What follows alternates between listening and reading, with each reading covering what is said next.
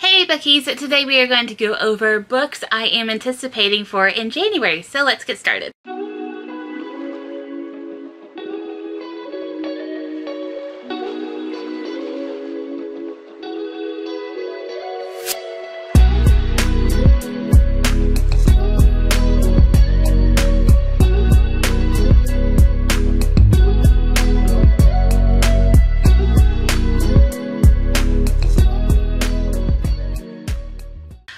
A lot because usually when a new year starts, a lot of new books get released. Like December is like really light and then January is like super heavy. I don't understand, but anyways, I am super excited about the following books. And yeah, so the first one is going to be Song of Silver, Flame Like Night by Amelie Zhao, and I am just absolutely in love with the cover and everything. And the first sentence says, "In a fallen kingdom, one girl carries the key to discovering the secrets of her nation's past and unleashing the demons that sleep at its heart." Super excited for that. I'm actually on tour for it in December. I'm filming this in December, but hey, I'm excited to read it. Another one that I am also on tour for, but I'm still excited to read it, Unseelie by Ivelisse Houseman. I'm not sure if I'm pronouncing that right, please correct me. But what drew me to this book is that it revolves around twin sisters, and I really like books that revolve around like sisters and stuff like that. I think one is a rogue and the other a changeling. That seems like a really cool, interesting dynamic. Another one, this one is a contemporary. It is The Wrong Kind of Weird by James Ramos. Another one that I am excited about is The Love Match by Priyanka Taslim. This one says it is To All the Boys I've Loved Before meets Pride and Prejudice in this rom-com about Bangladeshi American teen whose meddling mother arranges a match to secure their family's financial security just as she's falling in love with someone else. Oh my god. Okay, I love it when it's the family sets me up on blind date trope, so it's gonna have that, plus it's gonna have like another love interest. I'm excited about this. And I'm actually gonna try to get to this before January because it's on my computer. Like sometimes NetGalley doesn't send to your Kindle, so I read books on the computer as well. This one reminded me a lot of Ghost Ship. It is The Stranded by Sarah Daniels, and it says The Hunger Games meets internment in this gripping near-future dystopian. I really like dystopians. Romances, betrayals, and fights for freedom in a world turned upside down. Welcome to the Arcadia. Yeah, yeah, I'm interested. The cover looks like Ghost Ship, but it says the ship is their world. To survive, they must end it. Ooh, so it kind of sounds like a little bit of, shoot, that book with the moving countries, but not Howl's Moving Castle. I can't remember. Anyways, next one is Highly Suspicious and Unfairly Cute by Talia Hibbert. I've been meaning to read a Talia Hibbert book, and this one looks really cute. It says it's a laugh-out-loud story about a quirky content creator and a clean-cut athlete testing their abilities to survive the great outdoors and each other. Another one, this one's kind of a callback to my past. I used to watch a lot of MTV, especially 16 and Pregnant. That was my drama show. So MTV now has a book company called MTV Books, and they have a book coming out called 16 and Pregnant by Layla Thomas. And it says the bond between two best friends is put to the test when one of them gets pregnant in this contemporary teen novel inspired by MTV's iconic reality show. I'm here for it. I'm here for it. But speaking of teen pregnancy, another one that is coming out in January, if I can find it on here. There we go. Sun Keep Rising by Kristen Lee. I'm actually on tour for that one in January. And it says, when rent increases put a teen mom at risk of losing her home, she resorts to a dangerous game to keep her family afloat.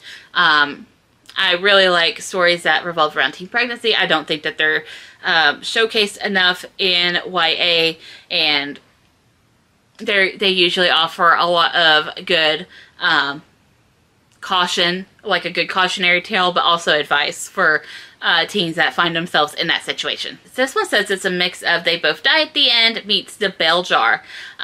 In this haunting, beautiful young adult novel in verse about clinical depression and healing from trauma. It is called We Are All So Good at Smiling by Amber McBride. So excited. The next one I am excited about, A Tale of Two Princesses by Eric Geron. Another one I am excited about, Friday, I'm in Love. I love books that use song titles in them, love it. This one's by Camryn Garrett. I love Camryn Garrett's work.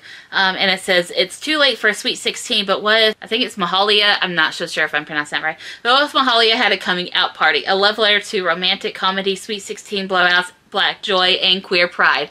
Love it. This one that kind of, I think it's more of adult, not sure, but it's called City of Nightmares by Rebecca Schaeffer. I am a fan of Rebecca Schaeffer's work, so I can't wait to read this Gotham meets Stranger Dreamer young adult fantasy about a cowardly girl who finds herself at the center of a criminal syndicate conspiracy. This one I'm excited about because it has an indigenous character in the forefront. It is The Everlasting Road by Bob Kinew. I'm not sure if I'm pronouncing it right, but it says, the boundaries between the virtual and real world become dangerously blurred for a young indigenous girl in the follow-up to a YA fantasy debut, Walking in Two Worlds. So I'm not sure if I had to read Walking in Two Worlds, but I will. Walking Fire by Louise is also coming out in January, and I am anticipating it. As You Walk On By Julian Winters. I love Julian Winters. I've met him a couple times. This one is The Breakfast Club meets Can't Hardly Wait with an unforgettable ensemble cast in another swoony YA contemporary. This one I have an arc of actually over there.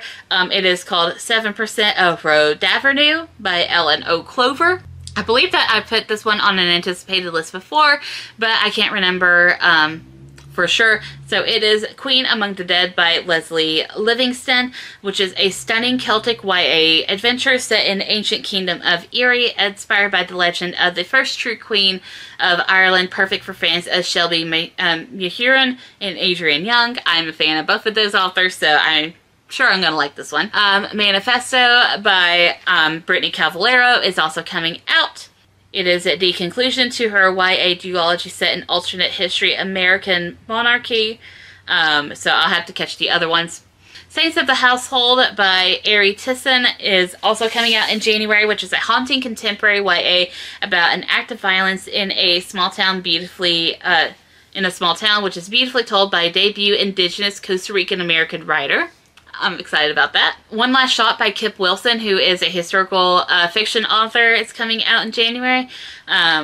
It is a gripping coming-of-age historical fiction novel in verse about Garrett, a vibrant, headstrong photojournalist with a passion for capturing the truth amid political turmoil, and the first woman photojournalist killed in combat. The side sequel of Cold the Night, Fast the Wolves is coming out, which is Swift the Storm, Fierce the Flames. Live Your Best Lie by Jesse Weaver is coming out. And the blurb says, sometimes the prettiest Instagram feeds mask the darkest and bloodiest secrets. I'm in. It kind of feels like Killer Content by Kelly Roche, which came out in 2022. So I'm here for it. One that I'm also on tour for, which is The Spice Road by Maya Ibiram. And it says, in the hidden desert city of Quayla, 16-year-old Amani dreams of joining the Council of Al-Zahim, the leaders who harness and protect her tribal nation's secret tea magic. Tea magic, kind of like a magic seeping poison, but not really. Different kind of tea. But yeah, so I'm excited about that one. The Buried and the Bound by Rochelle Hosson, I am also on tour for, but I am anticipating it. Retro by Jared Schusterman, who is the son of Neil Schusterman, and his wife, Sophia LaPunta. I'm so sorry, and I'm horrible at pronouncing things. But I have a net gallery read of this one, and it says, what starts off as a lighthearted competition to live without modern technology for a year turns into a fight for survival in this unputdownable young adult thriller. I'm here for it. A new book by Elise Bryant is coming out in January, and it's called Reggie and Delilah's Year of Falling. I'm excited about that one. The Promised Boys by Nick Brooks is coming out in January. I know I've put this one on the list before, but apparently it got moved to January. So the Davenports by Crystal Marcus, which says a frothy and wise Bridgerton-esque YA romance with an all-black cast. I'm wanting to read it. The Black Queen by Jumita Emil is coming out in January as well, and I am anticipating it. I'm also on tour for it. And the last one that is going to be on this list is One Girl in All the World by Kendar Blake, which I think is a sequel to Every Generation. Buffy story. Buffy the Vampire Slayer story. So yeah, that is everything that I am anticipating coming out in January. Very excited for January. That's my birthday month, so lots of new releases for me. But yeah, thank y'all for watching, and I'll see y'all later. Bye!